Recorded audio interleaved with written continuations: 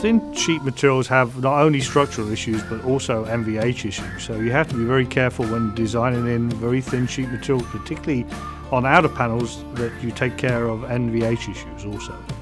There are several opportunities within Henkel's portfolio to improve the NVH performance, particularly of outer panels.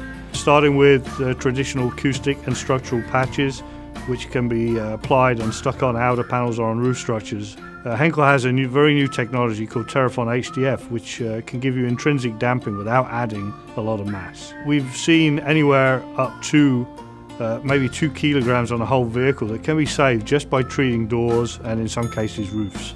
You really have to take care when you're lightweighting a vehicle that you also look at the NVH properties of the vehicle.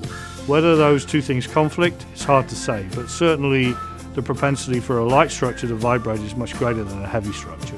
Henkel not only provides the chemistry, but again provides the engineering solution, the simulation and the testing. We have a full acoustic lab within our facility in Michigan where we're able to test out even a full vehicle validation to make sure that we have the right solution.